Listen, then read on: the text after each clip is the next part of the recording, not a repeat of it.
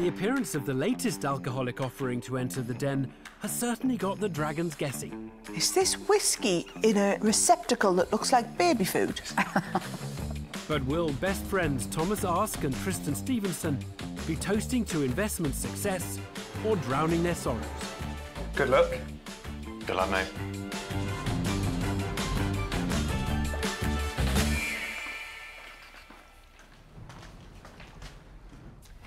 Hello, my name's Tom, this is Tristan, and we're here to pitch for £75,000 in return for 10% of our company, Whisky Me.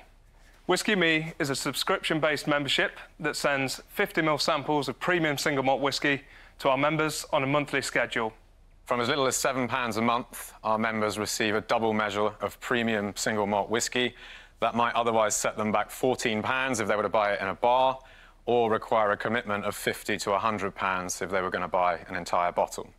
The company was founded in 2017, and since then we've grown from 0 to 2,300 subscribers.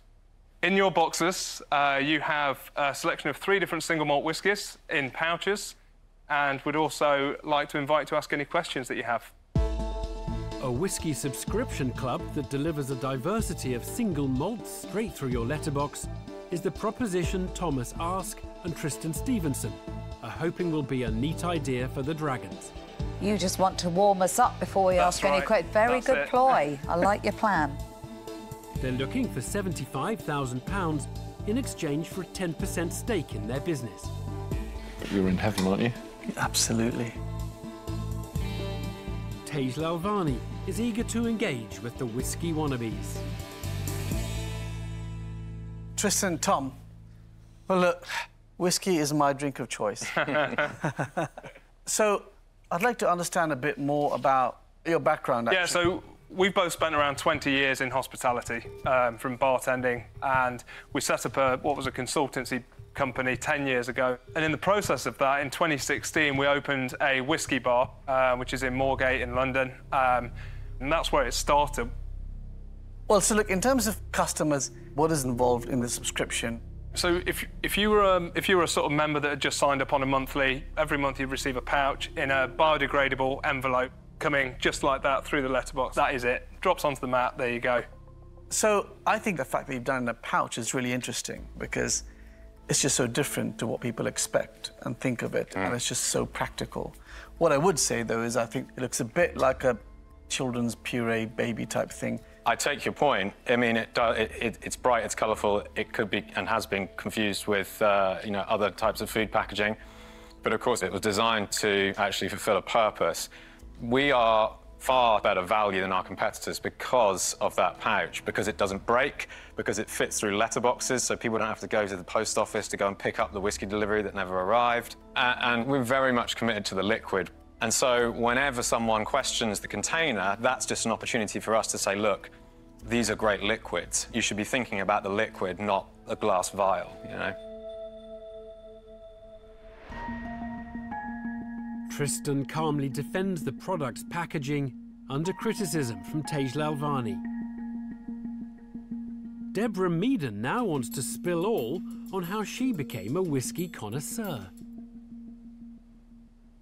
I hated whiskey with a vengeance. And how romantic is this? I learnt to drink whiskey in Africa with a guy who was absolutely... We were sitting overlooking the plains of Africa, and he was insisting on me learning how to drink whiskey. I didn't know you had to learn to drink whiskey. I just thought you could drink it. What's the way of drinking whiskey, then? I'd like to know that. Well, I didn't like it because I used to taste it, and I would get it at the back of my throat, and I'd be... And I was told, breathe in, sip and breathe out over your whiskey. Don't breathe in. And it's the breathing in that was giving me the feeling about it. And he's absolutely right. So, so there you go. Yeah, give it a go. I'm going. Which one's the best one to try? Try the Altmore 12. It's probably the lightest of the 3 if you want to go. Anyway, that's my my whiskey story. So, that's good. A very dear friend of mine who was sitting in that chair in Dragon's Den for many years invested in a gin club subscription model that has been unbelievably successful, but partly because the gin companies were seeing them as a marketing tool. So a lot of the product was free. Now, that obviously relies on you getting enough eyeballs to make it actually worthwhile. But is that where you're thinking this is going to go? 100%. We realised that that is exactly the way to pitch it to brands, is actually this is a sampling opportunity to get your liquid onto the lips of X many thousand people that want to know more about the category, that absolutely love whiskey. So what are you missing? I mean, to be honest, you've got a lot of experience. You've launched this. You've done really well from the word go. So which bits do you feel you're missing? We're not missing anything in respect of knowing the whiskey industry. What we're missing is the help to expand it, to grow it. We don't have any experience taking a brand from this sort of size and turning it into a multi-million-pound brand. And it feels like if we don't do it right now, then we'll miss the opportunity. So it's key from our point of view to get the right expertise on board. The entrepreneurs have dreams of whiskey world domination. But Tuka Suleiman wants to see if the numbers they've generated so far tot up with these grand plans. Great idea. So what's the turnover? This year it will be 223,000. Gross profit? 85,000. Yeah. Net is about 52,000. What's your prediction for next year and the year after? So our plan is 450,000 at the end of year one. Gross profit? I think it's around 150,000. Yes. Net profit? 90,000. So turnover for the following year is 1.7. Yeah, 1.7 million. Yep. And then gross profit? I believe it was around the 420,000 with around 350,000 net. So you're telling me that a 1.7 million turnable business would only need 90,000 to run? Yeah, well, the question is, what do we need to spend money on to run it? I don't know. You tell me, it's your business. Well, this is it. There's us. Your salaries. I mean, this is true. I mean, our goal with this is to grow it to such a stage where we can sell it. And we would prefer to not take salaries and to funnel money back into marketing. But even if you push the salaries to one side, you're going to go virtually, 6-7 times bigger, and you're telling me you have no overhead. Yeah, sure. The reality of these figures is that as the business expands, you will have to have audit fees, you'll have to have insurance, you'd have to have all sorts of overheads, which you may not account for today. So for the next year or two, your profitability is unpredictable. So on that basis, I wish you all the best, and I'm out. Tuka Suleiman delivers a sobering analysis of the entrepreneur's financial forecasts and heads for the door. And it appears Sarah Davies has also made up her mind. I'll tell you where I'm at. I think you've got a pretty robust business. I think it's different. I think you've spotted a gap in the market and you've got a really great opportunity. Thank you. Honestly, though, I think you need an investor who has a remote jot of interest in what you're selling. And that's not me. Okay. I've tried to take the advice of my fellow dragon here and give it a really good go, and it still wasn't for me.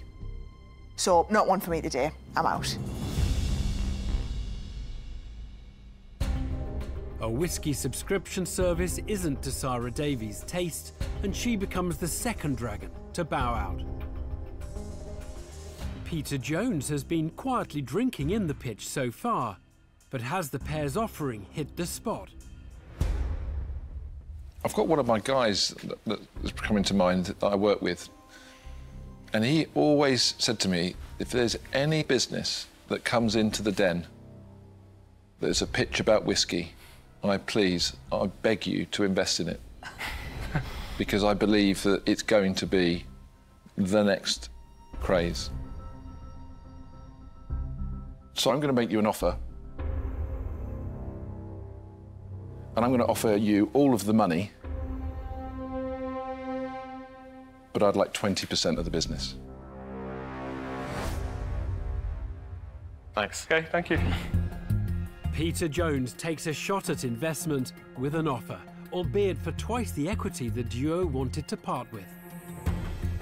Does whiskey lover Deborah Meaden also want to contribute to the company's kitty with some cash? I think you guys, you've got a really good instinct about this. I mean, you've lived in this world. And I think I can certainly help in terms of growing your market. So I am going to make you an offer. I'm going to offer you all of the money, but I want 20% of the business. OK, thank you. Thank you. I think there's a lot of potential. You can really grow this internationally, and, you know, I'm passionate about whiskey. It's not that I have somebody else who's passionate about it and who works for me, but I think it's something I want to... That's a cheap it's shot. true, though. It's a cheap shot. So, I would like to make you an offer. I'm going to offer you all of the money for 15%. OK. Tej Lalvani makes his play and undercuts Peter Jones and Deborah Meaden by 5%. But that's still more than the 10% stake the entrepreneurs wanted to give away. Now that all those offers are on the table, would any of you like to budge or change your offer at all? Yeah, actually, do you know what? I'm going to throw something in. What about 75,000 for 15%? On the basis of the fact that sometimes 2 dragons are better than 1, and I'll share it if Deborah would share it.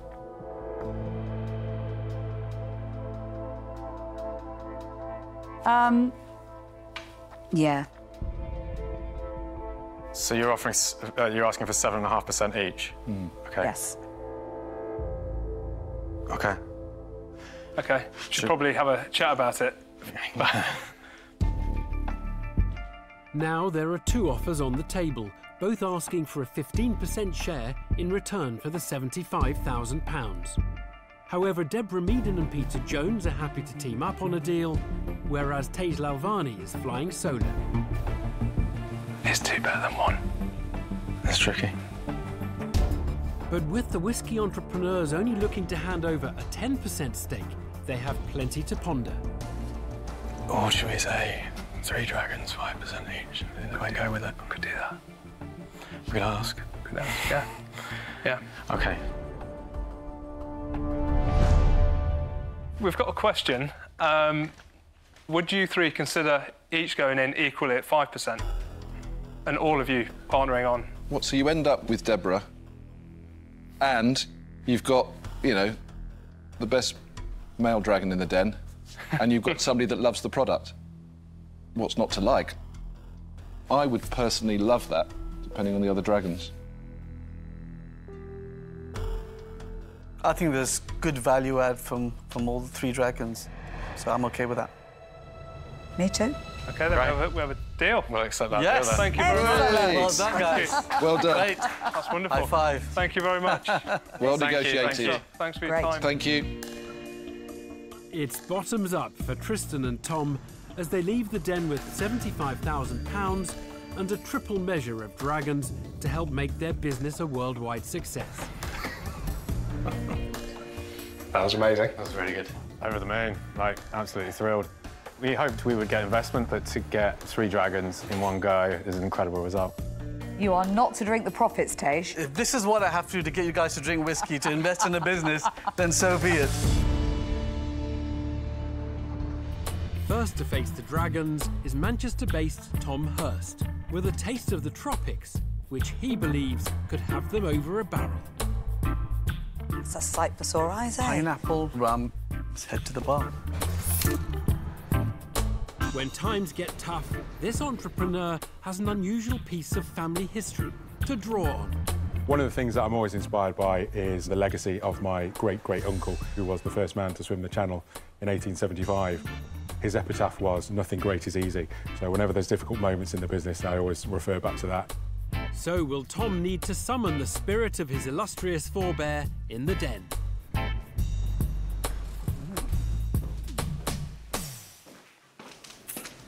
Hello, Dragons. My name is Tom Hurst, and I am the founder of RockStar Spirits. I'm here today to ask for £25,000 in return for a 2% equity stake in my business. I launched RockStar Spirits back in November 2018. Since launch, we've released 7 products. The first of those is Pineapple Grenade. This is a 65% overproof rum with flavours of pineapple and salted caramel. Then came a Grapefruit Grenade, a Passion Fruit Grenade, a 2 Swallows Cherry and a 2 Swallows Orange and Ginger. We are currently listed with Sainsbury's, with Majestic Wine, and we've got all the major online guys. Sales are pretty good, about 14,500 cases to date, which is about 87,000 bottles. So we're doing pretty well, but we could do even better with the Dragon on board. And I'm going to ask for questions in a moment, but first of all, we'd like to get you to try some rums, hopefully get you a little bit tipsy. A range of premium spiced rums is the offering from Tom Hurst. Oh. 65% Tuka. What happened? Who is seeking £25,000 in return for a 2% share in his company. We've got a world-class rum and coke, and we have a cocktail that's been created specifically for you guys, the Dragon's Daiquiri. The drinks entrepreneur has already succeeded in mixing things up. One up. Cheers. Hope you enjoy the rum, guys. But will Tej Lalvani be stirred and not shaken by his business? Tom, hi. Hi. So, the rum market's had a lot of growth recently. What's really different about yours?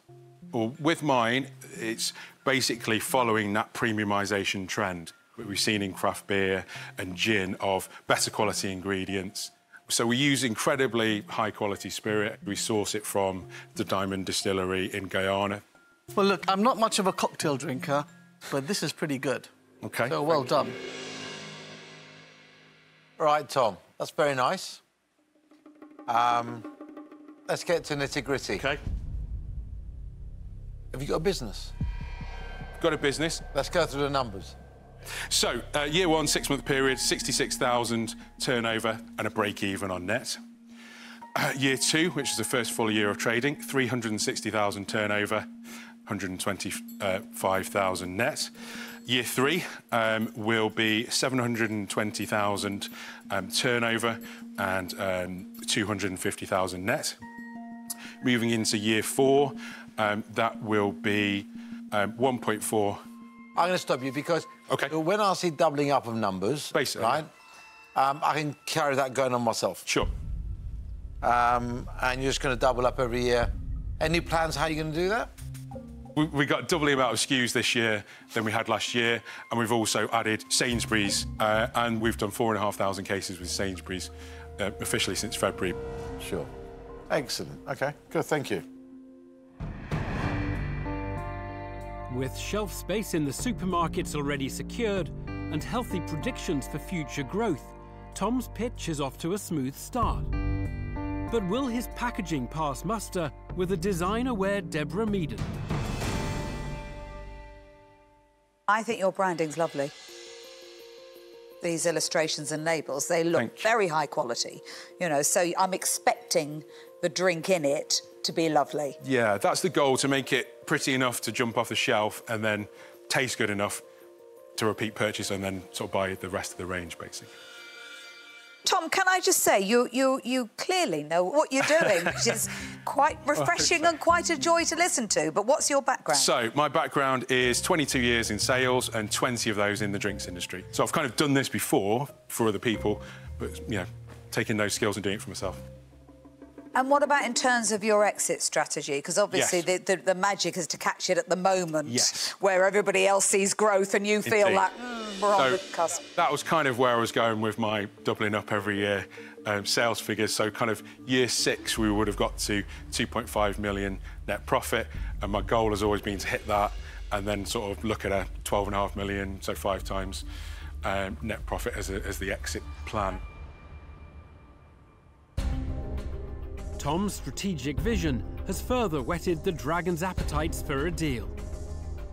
But with the future of his company seemingly mapped out, Sarah Davies wants to find out what has brought the entrepreneur to the den. what exactly are you looking for today? And you're going to have to tell me before I drink any more of this, because it is knocking my socks off. But it's clear that you haven't come in for money, really. Money's nice, don't get me wrong. But we've kind of got proof of concept, we've got products that sell, but it's kind of how do we then really jump it forward, and that's why I'm here today. It's all about that kind of endorsement that you bring to the brand, and then I'll give you a nice chunk of cash when we sell to a big company. I think it's a great product. Yes. And I think you've been really sensible in what you've come in here asking for, a low amount of money. You. But being totally honest, Yep. my personal ambition is not really to take on investments where I'm more of a passive investor. And it's not an industry that I am an expert or prominent in, so I'm not sure how much I could add. So it's not a one for me today. I won't be investing, and I'm out. An unexpected setback for the spirits entrepreneur as a first dragon raises a glass but turns down a deal. Has Tej Lalvani detected an opportunity to make money from molasses? I think the market is a little bit competitive, but I think you've created a good product. And I think above all, you seem to be a great entrepreneur. Thank you. So I'm going to make you an offer. Wow, OK, amazing. I'm going to offer you all of the money, £25,000 for 8%. An offer for Tom, courtesy of Tej Lalvani.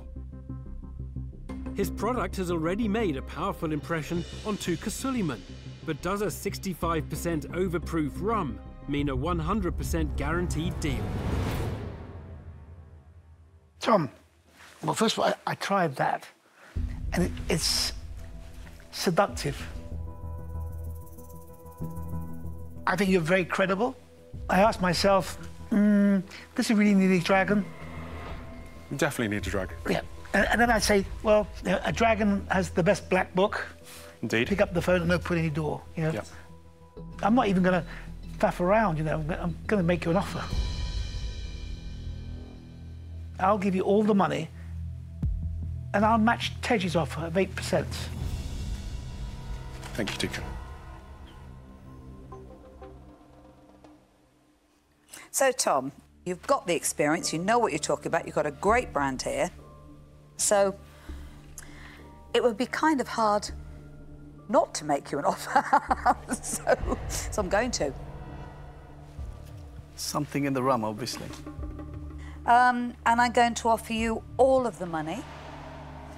And I'm going to make it competitive by saying I want 6% of the business. OK, thank you. Just leaves me. I've been sitting here thinking, do I really want to make £250,000 in 5 years' time? Yeah. Which is what you've offered me, basically. That's basically it, yeah. I've been more interested in making a lot more money. So I'm thinking I need a relevant stake, and I would give you the backing, support, and my contacts, both in the groceries, plus the drinks wholesaler market, which I have. So I'm going to make you an offer. OK. But I would like to give you an offer of £50,000 for 10%. But actually, that's going to cost you nothing. Yeah. Because you're not going to make £12.5 million. You're going to make a hell of a lot more. It's doubles all round as Theo Paphitis offers twice the amount of money the entrepreneur is asking for, albeit in return for 5 times more equity than was originally up for grabs. 3 other dragons have offered the £25,000 that Tom was originally seeking, with Tej Lalvani and Tuka Suleiman both looking for 8% of his business, whilst Deborah Meaden is demanding 6%. Guess it's down to me now, isn't it? You could have a chat with the wall. I'm OK for the wall. Oh, That's good. Prefer to look people in the eye, especially when it's money. Thank you, first of all, for the offers. Really, really appreciate it. All fantastic. And I'd love to work with all of you guys.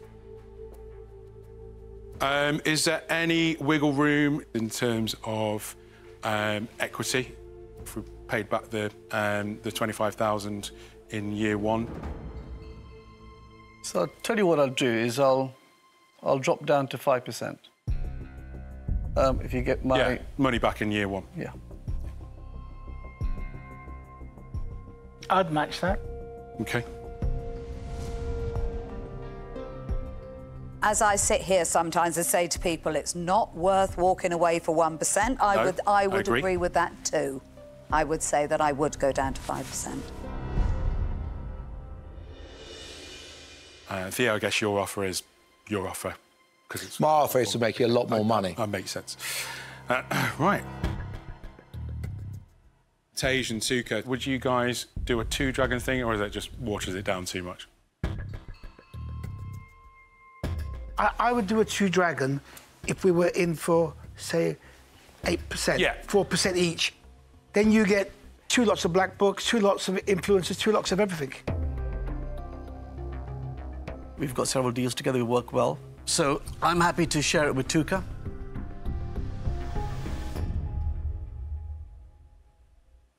OK, I think I've made my decision. Let's do it. Great! Wait! Oh. Excellent. I think it's great. I think it's absolutely amazing, yeah. Virtual high five. I'm ready for a shot. So it's bottoms up for Tom, who heads down to the bottom floor with the £25,000 he was originally seeking and the backing of a duo of dragons with the commercial acumen to help his rum business tot up record profits. I'm excited for the future of the business. 2 dragons on board, both with expertise in online and in the big high street arena. So, yeah, couldn't be happier. He's exceptional, really and that's not the rum talking. I don't say you can go wrong, because I reckon you could drink 25 grand's worth before you lost your money. As my great uncle would say, nothing great is easy, and it hasn't been easy, but it has been great. Cheers. Yeah.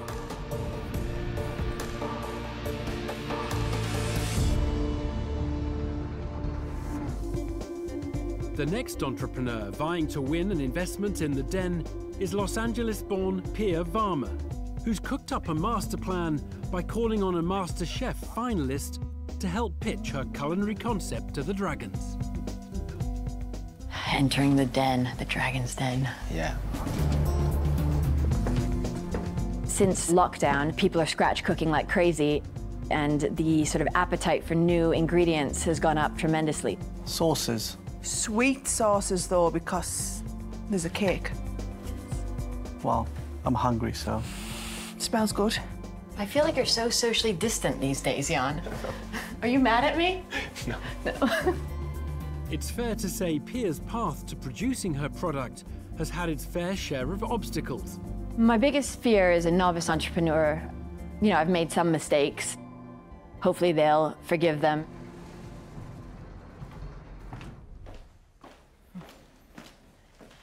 Hi, Dragons. My name is Pia, and I'm the founder of Just a Splash.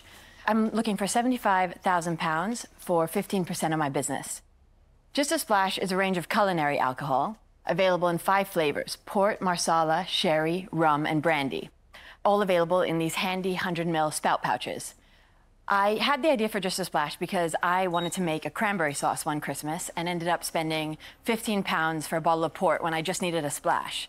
So instantly I saw a gap in the market, and we launched officially in 2018 in Ocado. We're in over 100 independent stores, farm shops, delis, garden centers, and we also have done a trial in Sainsbury's.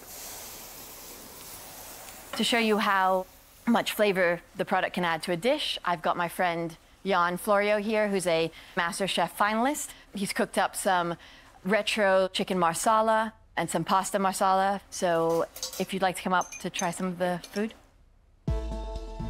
How are we doing, Chef? I'm ready.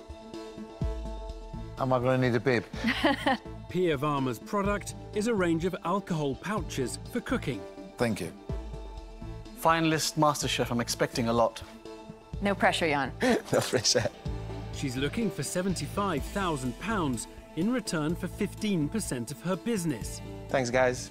While the rest of the dragons chow down on their MasterChef marsalas, Tej Lalvani wants to find out if Pia's idea has all the ingredients for a tasty investment. Pia, it's an interesting product, actually. And it's great to see entrepreneurs coming in thinking about ideas where you can have a niche. And this seems to be a niche. And no one else is doing it. You're the first, is that right? Yes. Well, there's some miniature bottles of wine on the market, which is why we're doing wine concentrate sachets instead of bottles of wine.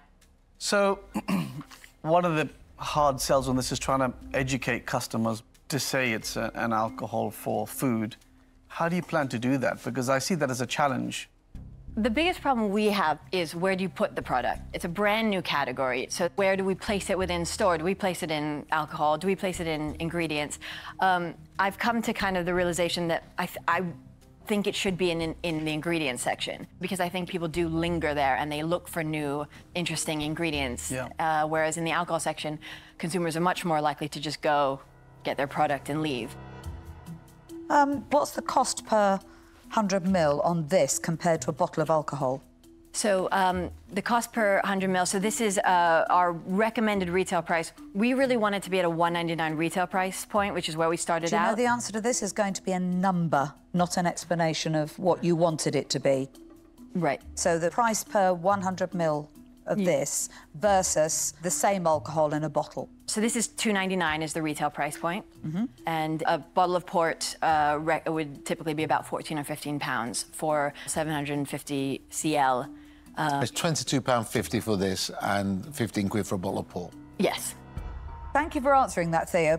My mental math is not the best. It's great to have a dragon answer for you, but what I'm more interested in is your understanding. Of the like for like. Of like for like. Yeah. Because I think there's going to be a resistance to this, because it's actually a very expensive way of buying your alcohol to add to your cooking. Right.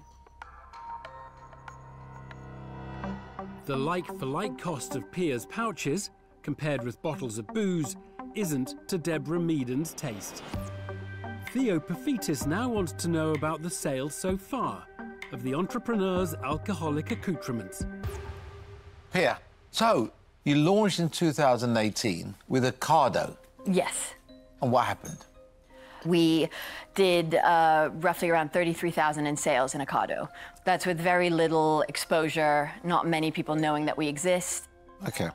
And then you said you did a trial with Sainsbury's. Yes. It was in, I believe, 300 stores. So we sold them about £15,000 worth of stock. When was that? That was the end of 2018, so leading up to Christmas.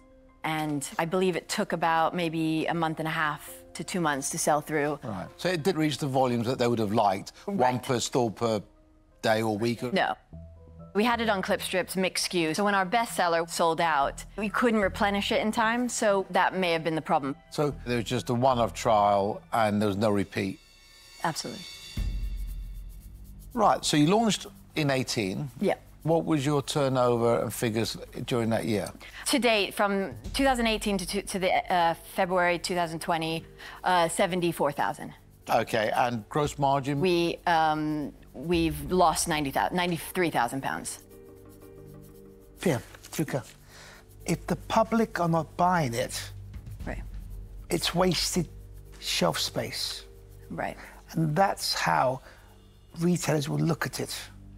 If your product is not selling at the rate it should be selling, you will be delisted. The numbers on the sales speak for themselves. Something is not right. Poor sales so far for Pia's product is a problem for Tuka Suleiman.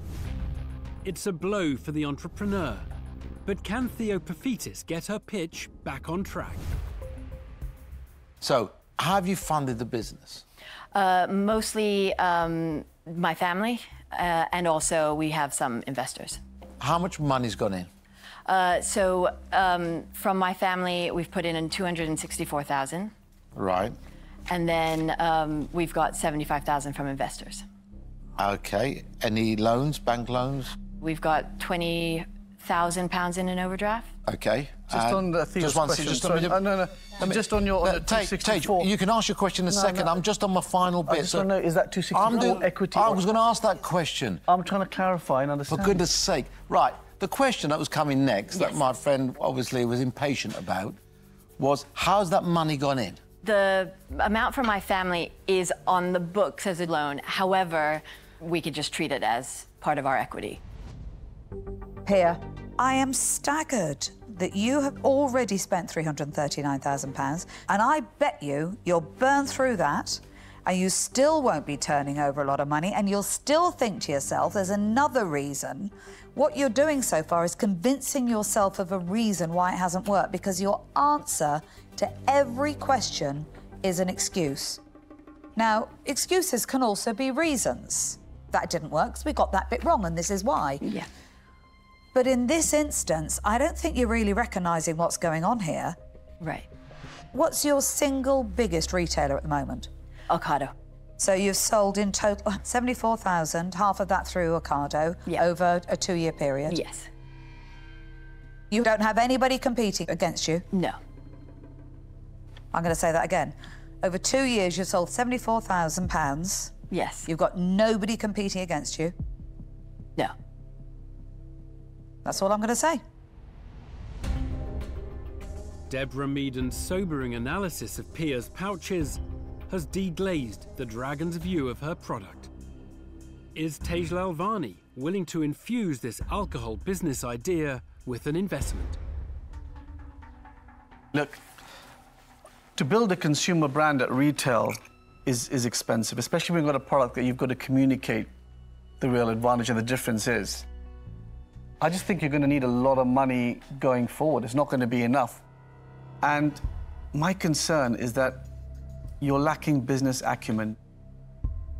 So, sadly, I can't be a part of this journey, but good luck. I'm out. Thank you. Appreciate it. Concerned about mounting costs, Tej Lalvani passes on the pouches and he becomes the first dragon out. And it appears Tuka Suleiman is also unwilling to take out his checkbook. I'm going to tell you exactly where I stand. I think you are passionate about this brand, but sometimes you've got to stop and think.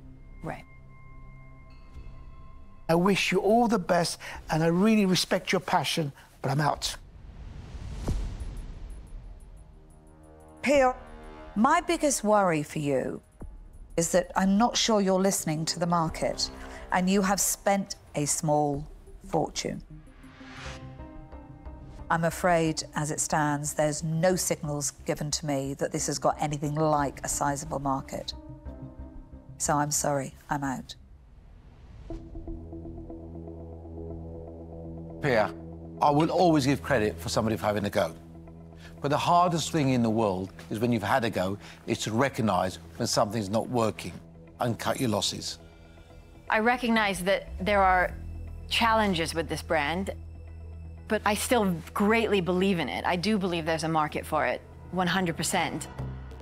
Everyone I speak to has had an experience where they have a bottle that's gathering dust in a cupboard. Listen, everything you've told me today, and you've tried your best to put a positive spin on, but this has now got to stop. Sometimes we just got to cut our losses and learn from it and do something really successful next time. Fair enough. No, I appreciate it. I'm out. 3 more dragons decide not to splash their cash on Pia's idea. Sarah Davies is the entrepreneur's only remaining hope for investment. Has she heard anything to make her raise a glass to the alcoholic pouch proposition? Pia, I love cooking, I love eating. You've got a fantastic top chef to cook me a lovely miniature meal and it had alcohol in. Honestly, I was right there. But what I did, and I know it's not drinking masala, right? But I did. I had a little drink, and I thought, oh, that's not very strong. And I had a look on the back and saw that it was 12% volume. Now, what is regular masala? Regular masala is usually around 17%. I just feel a bit let down. Do you? Yeah. This was another predicament for us because obviously I wanted the price point to be as low as possible for the consumer. Full strength, you might be paying £5 for this pouch as opposed to $2.99. But I don't mind paying for the bottle of masala, even if I don't use all of it, if it makes my food taste great. Right. Because it's the sort of food that I prepare when I've got people coming round. So you want it to be awesome. Absolutely. And that is my problem with it. I don't think my cooking would taste as awesome as what it would if I bought a proper bottle of masala. And for that reason, it tells me that the product is not right. And if the product is not right, I can't get behind it. Right. So I definitely won't be investing, and I'm out.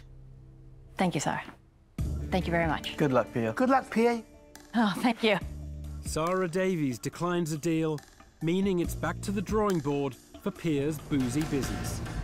She leaves the den empty-handed. Of course, I'm disappointed, but I'm going to take everything the Dragons say on board because they're very successful business people and know a lot more than I do. She's going to need another £500,000 to really get it somewhere. The product isn't right. I do believe there is a market for it, but today gave me a lot to think about how and if to move forward.